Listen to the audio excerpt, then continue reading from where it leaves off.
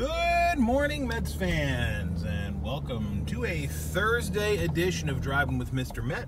I am Mr. Met, and yesterday the Mets played an interesting game in the afternoon. A lot of things happened. The Mets won. That's a good thing.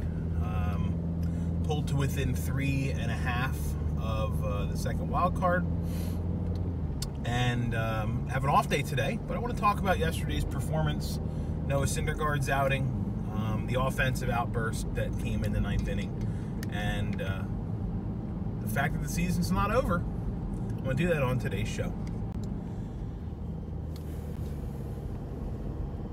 That's right, I said it. The season ain't over.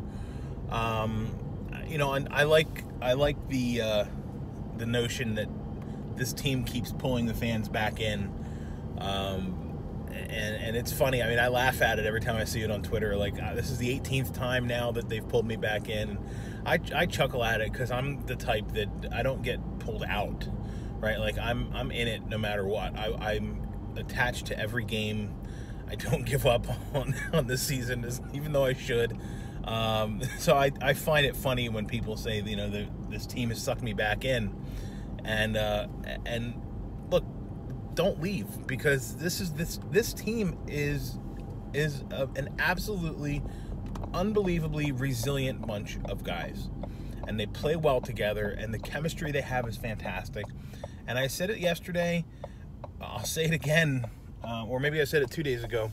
The experience these guys are getting from this season is invaluable. It is invaluable. And that's it. I mean, the bottom line is, whether this is a playoff campaign or not, this was a successful season. I'm sorry, it just was. And it's not a loser's mentality. It's understanding the idea that they're building towards something, and this is a great step in the right direction this season. But yesterday, let's talk about Noah Syndergaard. He got his wish. Rivera was behind the plate, not to Wilson Ramos. Also not Tomas Nido, but not Wilson Ramos. And it was funny, in the first inning, Noah came out and struck out the side, and he gave up a hit in between, but it was still like, wow, he struck out the side. This is going to make a difference. And it turned out not to be a difference at all, right? No difference at all. Performance was what it was. Gave up 2 home runs to a guy who had a grand total of 2 home runs up to that point. It's just, I'm not going to get into this whole thing here, but I guess I understand the people that are now, I can't say I understand it.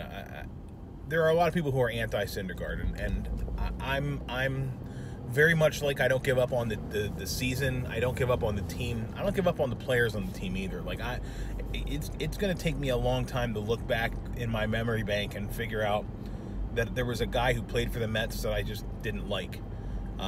Just the jersey makes me like the player, and I'm just kind of wired to root for that player and that person when he wears the Mets jersey.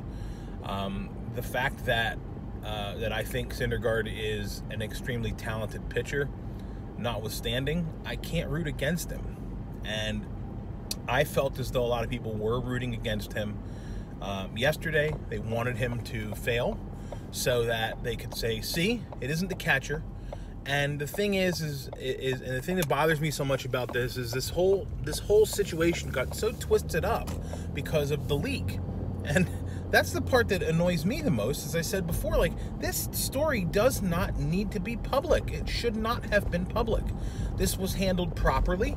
It was handled with back channels. And if you're trying to convince me that Noah Syndergaard is the only pitcher in baseball who talks to his bosses about getting better and figuring out a way to improve, you're crazy. I can't believe that. I refuse to believe it.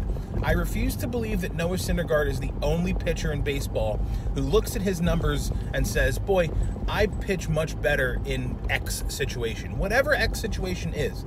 Day game versus night game. Splits, lefty-righty. They look at these things because they want to improve. And in Noah Syndergaard's case, the starkest difference was the fact that he had a lower earned run average by 3 runs when Wilson Ramos isn't behind the plate. In no way, shape, or form did he call Ramos out. This is all on the New York Post, the way they framed this story, and the way Mets Twitter is run with it. And for those of you who hate Noah Syndergaard, this is a perfect narrative to continue that. And I don't get it. Was he good yesterday? Nope. No, he wasn't. Has he been good in a while? No, he's had a bunch of miserable starts in a row. But he's trying to fix it, and that's the part that I like. The part that I like is that he's looking at his numbers and he's saying, you know what, this isn't good enough. I'm better than this. I need to figure out what to do. And I said before, he needs to figure out how to pitch to Ramos. There's no question about that. Because Wilson Ramos is the superior all-around player. But in the short term, trying something different as a short-term fix isn't the worst thing in the world. Not when you're trying to win every single game. So I'm sorry, I didn't want to do this, but I just did. And now let's talk about the positives from yesterday. The Mets were trailing. Noah put the Mets in a hole. Trailing by 2 runs, I think, through the majority of the game.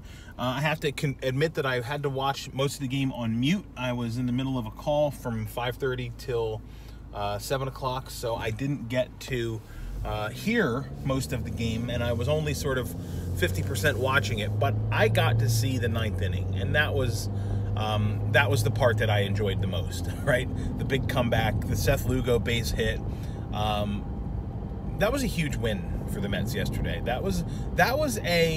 The season is on the brink here with 3 outs to go. And if we lose, we're done. And they won. They came back to win. Does it help that the Rockies are a terrible team? Yes. It absolutely does help that the Rockies are a terrible team.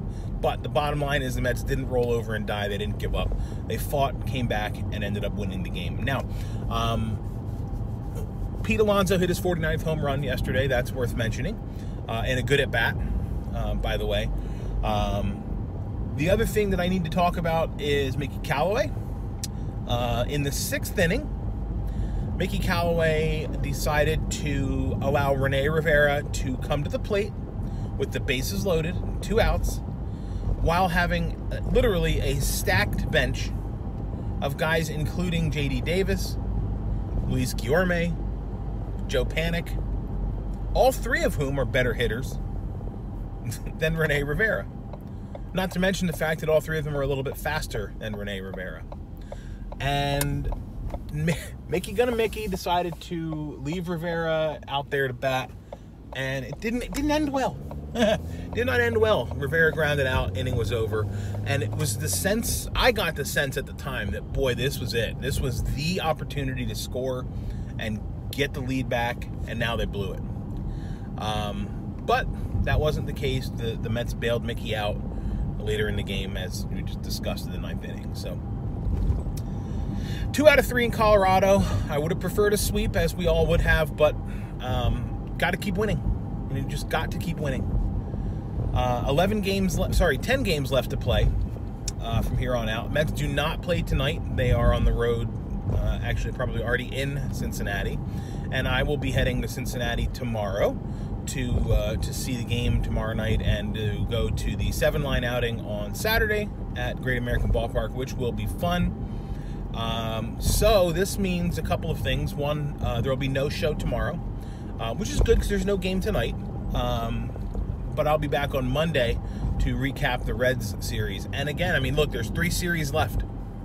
You've got 3 with the Reds, wrapping up the road part of the schedule, and then come home for 4 with the Miami Marlins before the season ends with 3 against the Braves next weekend. So the season is on the line. The Mets cannot afford to lose games, and tomorrow night it'll be a challenge because it's Jacob deGrom and Luis Castillo. And Castillo has been brilliant for the Reds, just really good. It's amazing with the Reds. I'm looking at it, seeing their pitchers and how well they've performed compared to what we're used to seeing out of the Reds. You know, they're usually a poor pitching team and a dynamically offensive team. This year's kind of like the polar opposite, right? No offense to speak of, or at least not enough, and the pitching has been outstanding. So go figure. But I'll be back on Monday, like I said, to talk about what I hope is a road sweep of the Cincinnati Reds. I also think Pete Alonso is going to have a couple of home runs this weekend that they're going to inch him that much closer to Aaron Judge's record of 52. He currently holds the Major League lead by 1 over the Reds' Eugenio Suarez. So that'll be fun to watch the two numbers 1 and 2 home run hitters in baseball square off this weekend as well. So going to be a fun weekend. I'll be back on Monday to talk about it. Until then, I thank you for watching today. I appreciate it, as I always do. You can follow me on Twitter at Mr_Met. And as always, let's go Mets.